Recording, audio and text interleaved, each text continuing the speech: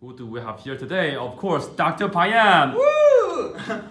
Alright, thanks for watching, and by extremely popular demand, and thank you again for your support, I will calculate the fractional derivatives of three functions, e to the kx, cosine of x, and sine of x. And you'll see that they're related. And not only that, I will also calculate imaginary derivatives. Woo! Mathematician gone crazy. Okay, but you'll see they're actually much easier than the previous video, because consider, for example, the function f of x equals to e to the kx, where k is a constant. Okay. And again, k could be, anything. Could be an elephant, I don't know. It could be imaginary, real, negative, whatever. Notice we have the following. Suppose we differentiate this, and here let me use the d notation. The derivative would be k e to the kx. Okay, suppose let's differentiate this again. D squared of x becomes k, and then you add another k, so k squared e to the kx. And if you continued like that, you would get k cubed e to the kx, etc., etc. And in fact, this would also hold if the differentiation is fractional. In fact, if you take the alpha derivative of f, that would be k to the alpha e to the kx. And the cool thing is, it's true not only for 1/2, but also for alpha real, like 1/3, square root of 2, but also irrational values. And also imaginary values and negative values. So just to summarize, the alpha of e to the kx is k to the alpha e to the kx. In fact, some people could just say this is a definition of the fractional derivative, but let's just see if that makes sense in terms of the things that we talked about before. So in fact, if you let alpha to be 1/2, you get that the half derivative of e to the kx equals to square root of k e to the kx. Okay, let's just check it. Check it out. Okay, d of 1/2 of d of 1/2 e to the kx.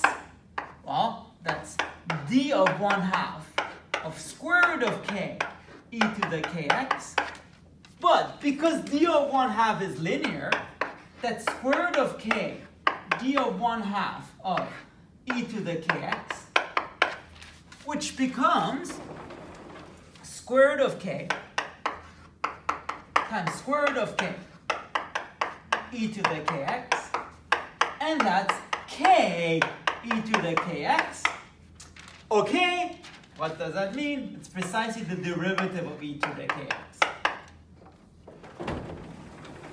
So what, in fact, as I said, that's consistent with the notion of half derivative. Half derivative means if you half differentiate twice, you get the derivative. So in fact, the half derivative of the half derivative of e to the kx gives you the derivative of e to the kx. So it does work, but the cool thing is this is valid for any value of alpha. Okay. In fact, why don't we do something crazy and let's calculate the imaginary derivative of, for example, e to the 2x. So,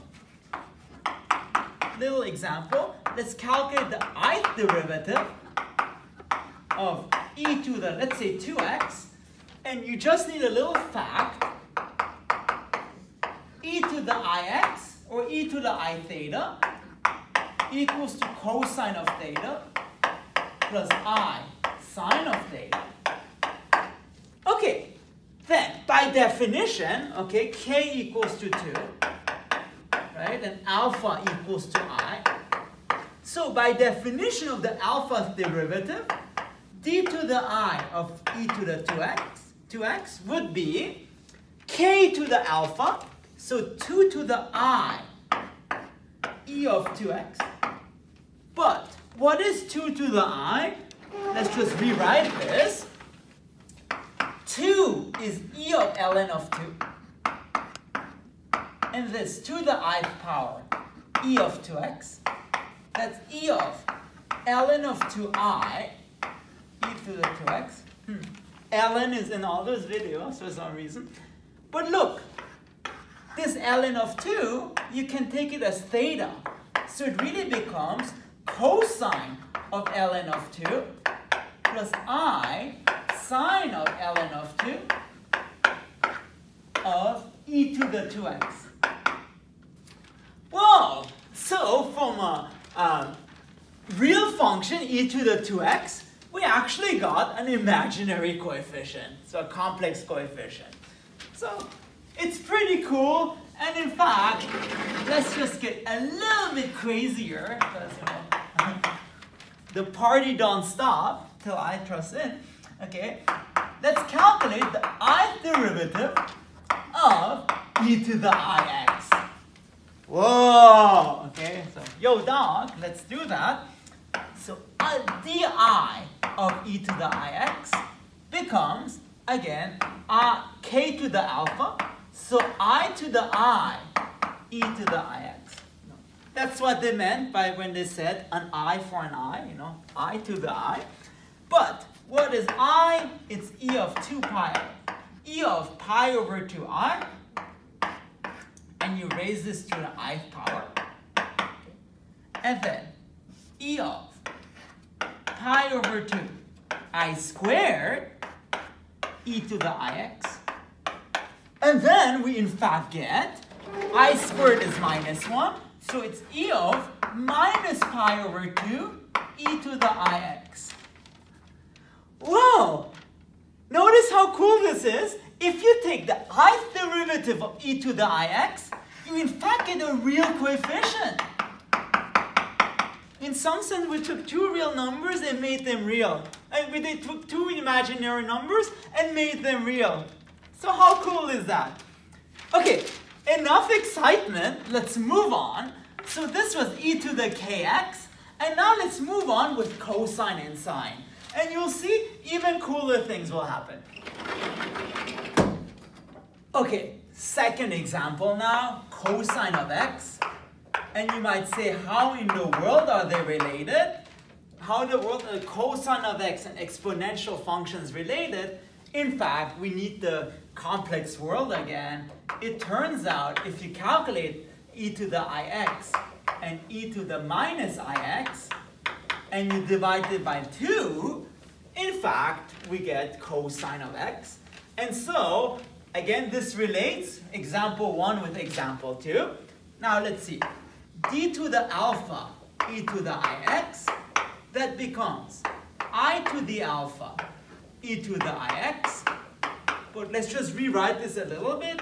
So I is e of pi over 2I alpha e to the ix. And that's e of pi over 2 alpha I e to the ix. But you can write this as e to the I x plus pi over 2 alpha. So which is cool. The derivative of e to the ix is still the form e to the I something. And let's take the derivative of e to the minus ix. That's with k equals to minus I. So I'm not chain ruling anything. Okay. So it becomes minus I to the alpha e to the minus ix. And let's do the same thing, but minus I, that's the same thing as e of minus pi over 2I, alpha e to the minus ix. And again, let's do the same spiel again. So it's e to the minus pi over 2 alpha I, e to the minus ix. And that becomes e to the minus I, x plus alpha pi over 2 alpha.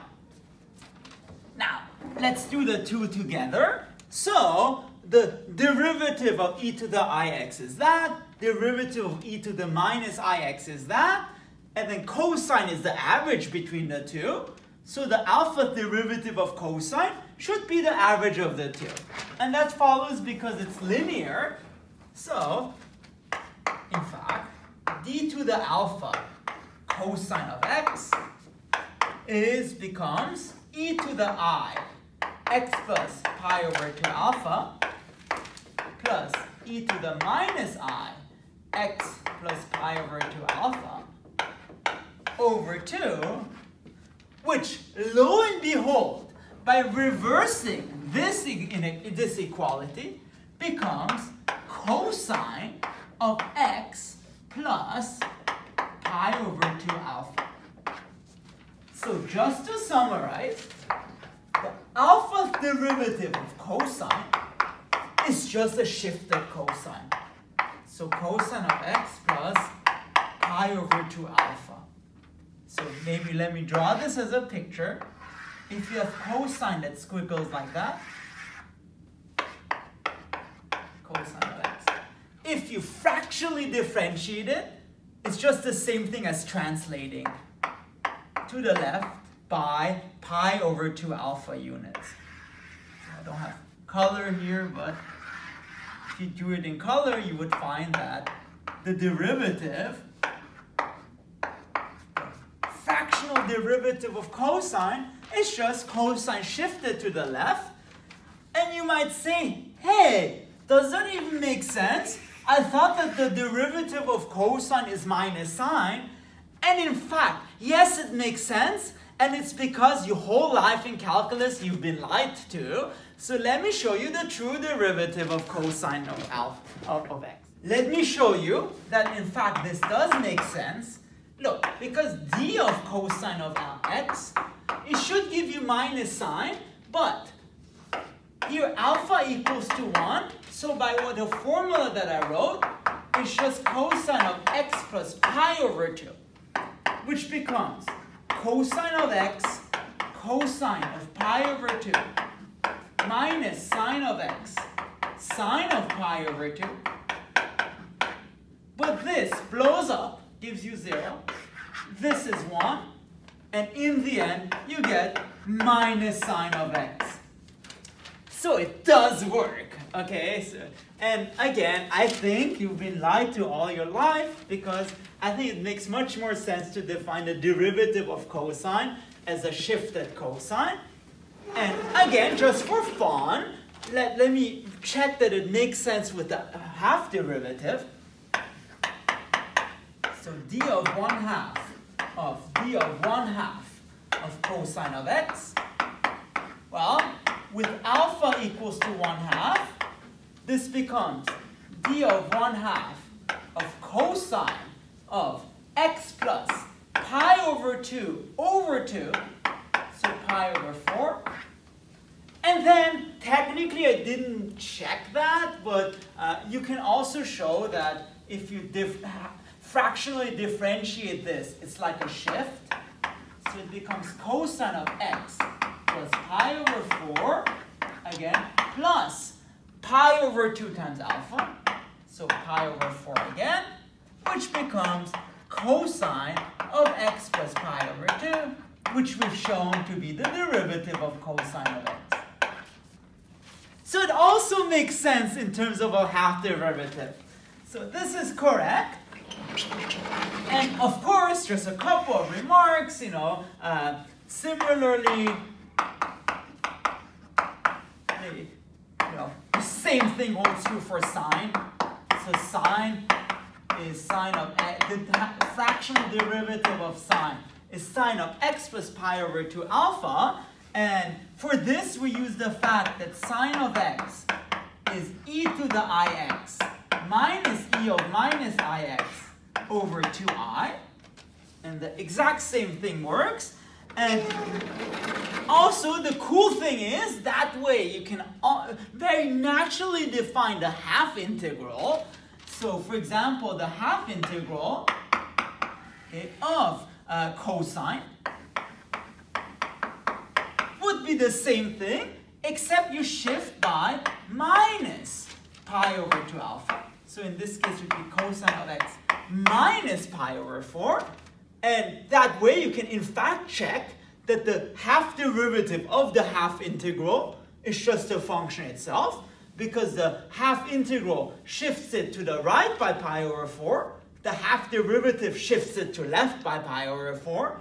And in the end, you get cosine. Okay?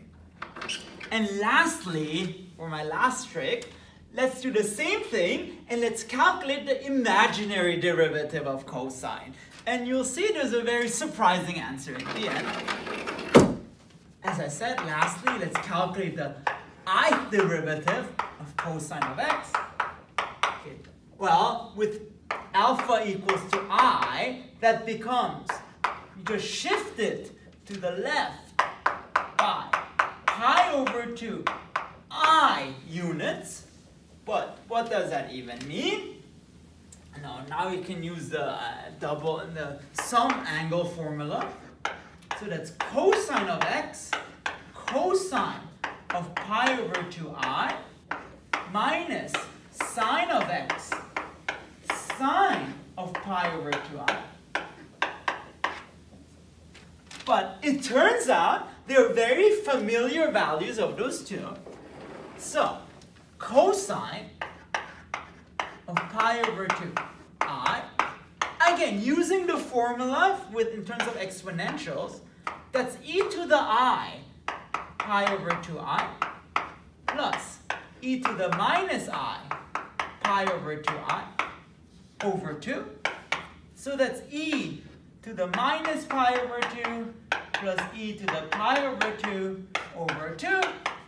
So e of pi over 2 plus e to the minus pi over 2 over 2. And oh my gosh, that's just cosh of pi over 2. And then let's do the same thing for sine. Sine of pi over 2I, that's 1 over 2I. Again, so e of I pi over 2I minus e of minus I pi over 2I, okay, which becomes 1 over 2I. Okay, so e of minus pi over 2 minus e of pi over 2. But dividing by I, it's like multiplying by minus I. Okay, so you get minus I over 2 of this. But, and again, the reason of this is 1 over I. You multiply both sides by I, and you get I over I squared, which is minus 1. So this is why it's true. Okay, so you have minus I over 2 times this. And so you flip it, so it becomes I over 2. Okay, I over 2, e of pi over 2 minus e of minus pi over 2 over 2. And not oh my gosh, this becomes sinh. So that becomes I times sinh. Sinh of pi over 2. Oh my sinh. Yeah, oh my sinh. It's not a sin, it's a sinh, okay. Ei cosine of x becomes cosine of x, cosine of pi over 2, I minus sine of x, sine of pi over 2I. Okay. And now this cosine becomes, oh my gosh, so cosine of x, cosh of pi over 2. And then sine of pi over 2I becomes I sinh. So you get minus I sine of x sinh of pi over 2I.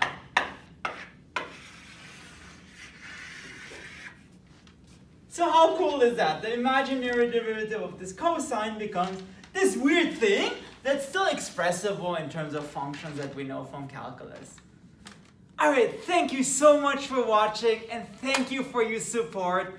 If you like this fractional fun and want to see more exciting math videos, please make sure to subscribe to my channel. Thank you very much. Yay! Yay!